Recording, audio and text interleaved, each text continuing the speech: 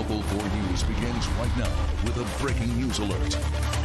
And that breaking news coming to us tonight in Oakland County, where a neighborhood is on lockdown after a jewelry heist. The robbery happened at the Costco in Commerce Township. And the manhunt led police into West Bloomfield Township. Tim Pamplin has the night cam on the scene. Tim.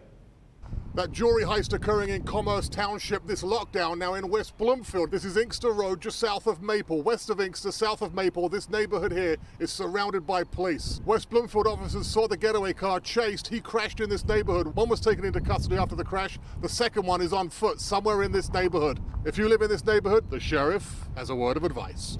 You see something in your yard, again, a car light come on inside your dome light in your car in the driveway or at a shed in the backyard. If you see anything that is odd, if you think somebody just cut through your yard, call 911. So back out here now, officers rooming through this neighborhood.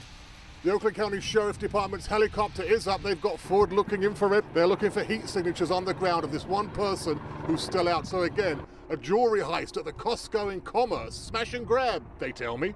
One suspect in custody, the other one on foot in this neighborhood. That is the scene. We're going to stay on top of this one in West Bloomfield tonight with the night cam. Tim Pamplin, Local 4. All right, Tim.